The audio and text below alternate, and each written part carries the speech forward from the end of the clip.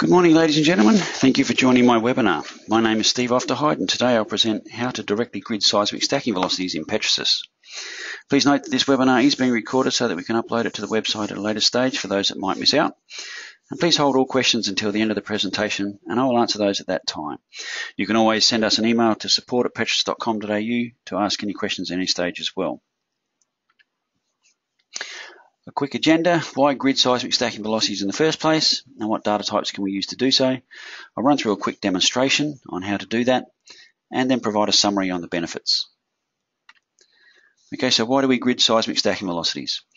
Well, a lot of geos would prefer to use well velocities in most cases, but sometimes stacking velocities are all we actually have to work with. So whilst this may not be ideal in all situations, it's certainly a good start to provide data like that. As we are aware, Petrosys has always been able to import stacking velocities into their seismic data file, and this is still the same case today. As of version 17.6, however, we have now added the ability to directly grid stacking velocities, making the whole workflow a lot easier. Now, a lot of spec 3D surveys these days contain so much information that it's really hard to import it all into our SDF, even allowing for decimation. This is the main reason we actually added this ability. So what data can we use?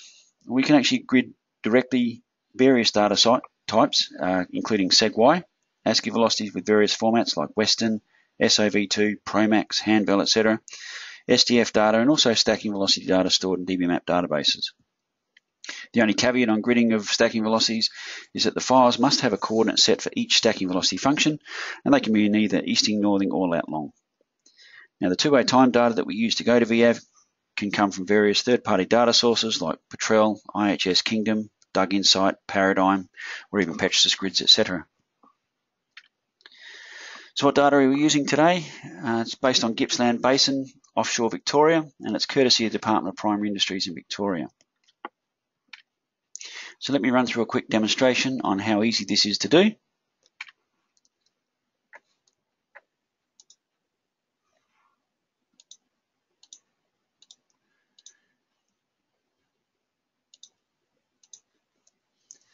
On the left-hand side, I have a map that shows the area of interest.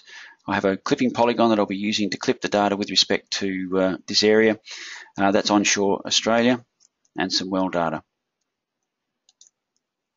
I'll open an existing task file. This is a fairly simple task. It creates a two-way time grid from a text file for the top Latrobe formation. It then creates an average velocity grid directly from the seg-Y stacking velocity data we have in the seg-Y file.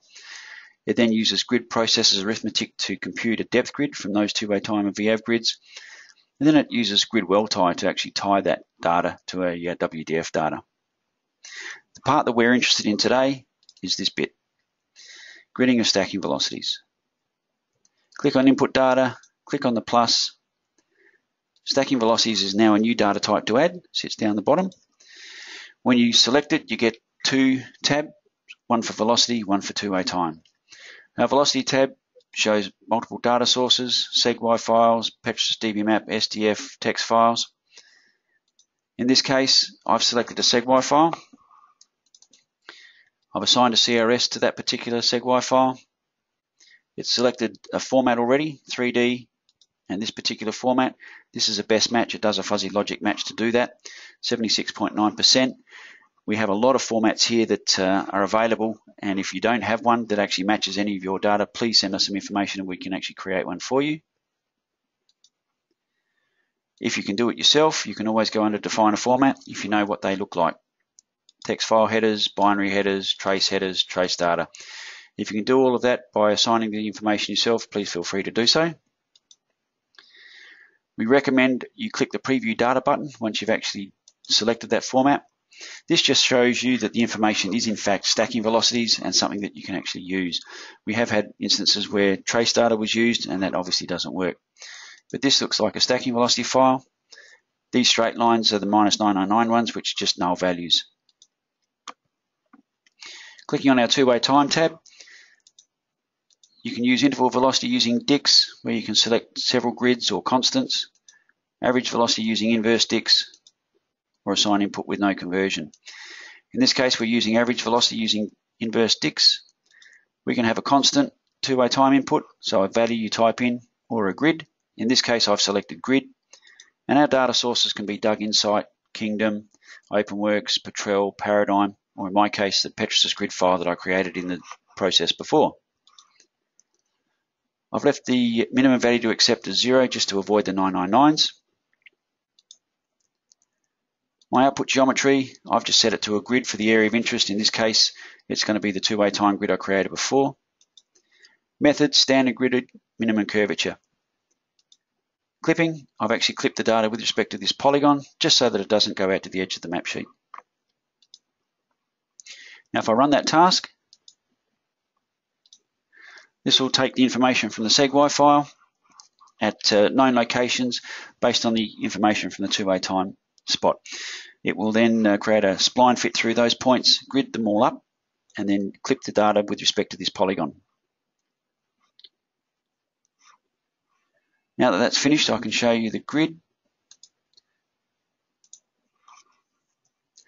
That's my grid clipped to the polygon. So this is the average velocity grid to the top Latrobe formation based on the two-way time grid. All pretty easy. I have another stacking task file rather. This is to create them from various data sources, including multiple ASCIIs. Let's look at that. My input data, 3 data sets that I've selected. So long as each of the formats or each of the files that you use is based on the same format in each of these particular runs, then you won't have a problem. My first set comes from Western format. I have 3 of those. Open them, assign a CRS. This is automatically picked up that it's the best match to Western 3D chords. Browse data just to see that yes, this looks like a Western format file. Again, preview data just to make sure that we're looking at the right information. Yes, that looks like a stacking velocity. Next set comes from SOV2 format. We can select both of those.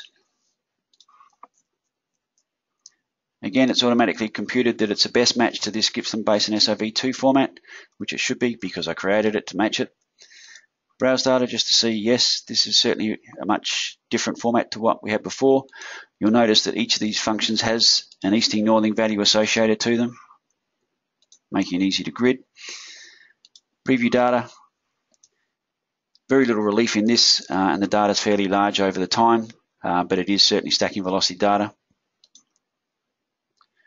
Last data set in this run, Promax format. Select both those 2 files. Again, assign a CRS. Again, this is a different format, Gippsland Basin Promax. Again, I created this to match it.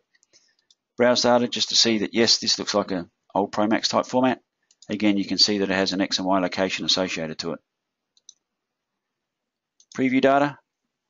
Yes, that looks like stacking velocity data, so I'd be happy with that.